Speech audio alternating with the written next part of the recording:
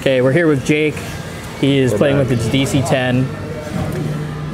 I already filmed another video, but Jake, what are your first thoughts and opinions of the DC10?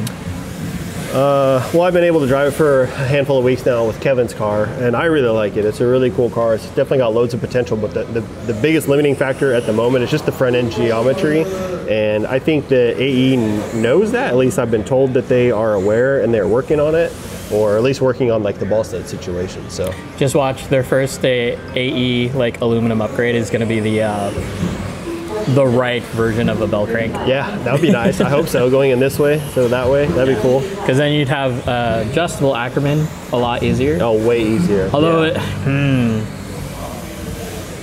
well, no, because they could bring it back. They could do it like Rev D style, where it comes back. Yeah, because it just, it just mounts like right here. You can see where it mounts, like right there and right over there.